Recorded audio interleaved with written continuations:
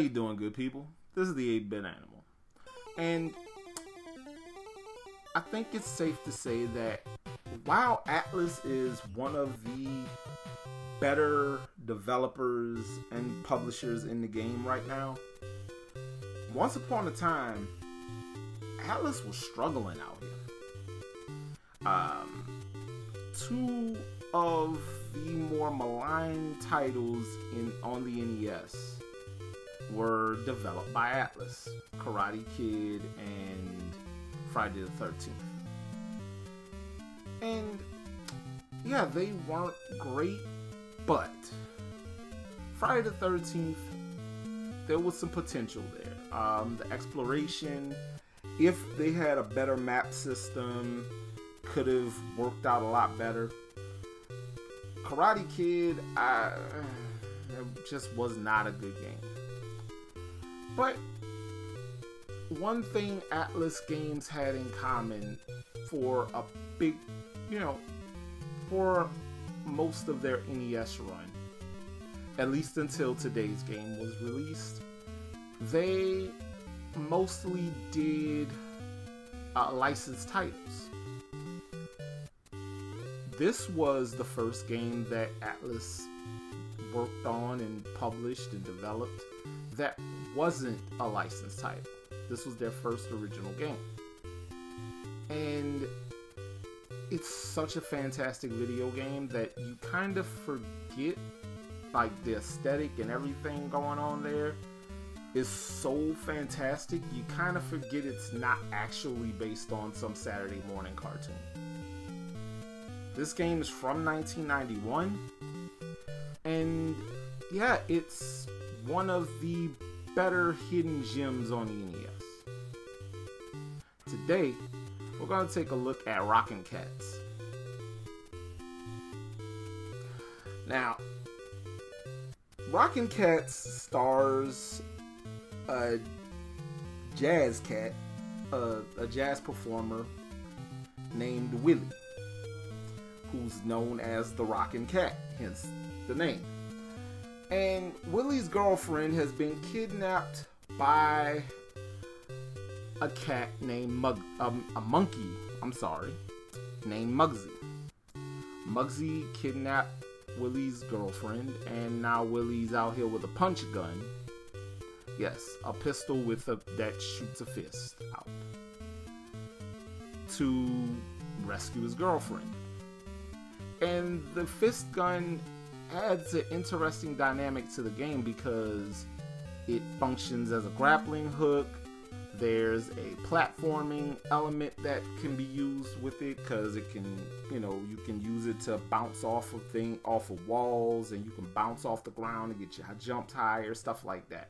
And it adds an interesting dimension to the platform. It's actually quite inventive.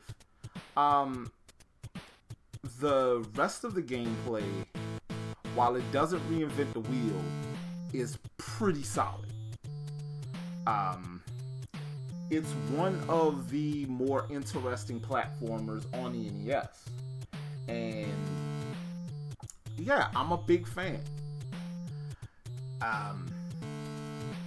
It came in 1991, and because of that, not a real plentiful title, so a lot of people missed out on it. And that actually is a crime. I wish this was one of those things where more gamers got their hands on it and got a chance to play it. But I digress. As far as stages and stuff like that, it's a lot of, also rans. There's a level that takes place with Willie on top of a moving airplane. There's a carnival stage, a downtown street stage, stuff like that. Nothing really new and fantastic. There's also a shop and bonus rounds where you can compete to kind of get extra money, to buy things, to get extra lives and all that. And you can pick your levels in any order. That's pretty cool. There's also a thing where after you beat the game, right, you get to play through another little set of levels. But these strip you of all your power-ups.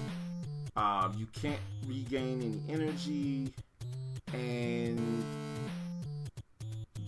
you know, there's no energy, there's no extra energy, no extra lives.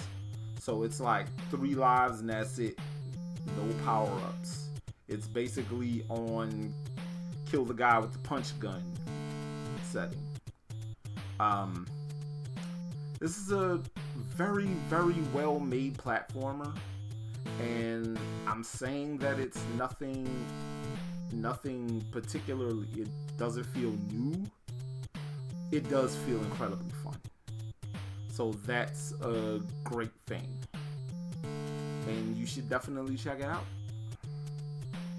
Now, if you want a copy of Rockin Kats, finding an import type copy, a PAL region copy, if you have a way to play it, which I recommend if you have like a Retron, they play region free stuff, and it won't be weird. Look for those, because those are about $50 to $60. American NES copies, easily over $100. It's a great game, but that price is wild. But it's kind of par for the course with stuff from Atlus, because everything Atlus made and has made over the years, at some point, except for Persona 5, has been incredibly hard to come by at different stages. So yeah, if you got a way to play this game, play it. It's a fantastic platformer. I can't wrap around over $100 for a single cart, but I'm not that kind of collector. I play what I play, and I will just look for a way to play a title. I'm not about to do wild stuff to get a game. This has been the 8-Bit Animal, and I'll catch you beautiful folks next time.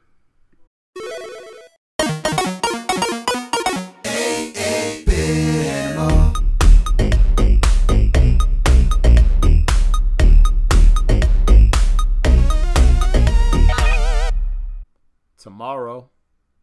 Yeah, this is the strangest of the black box games. But man, is it fun.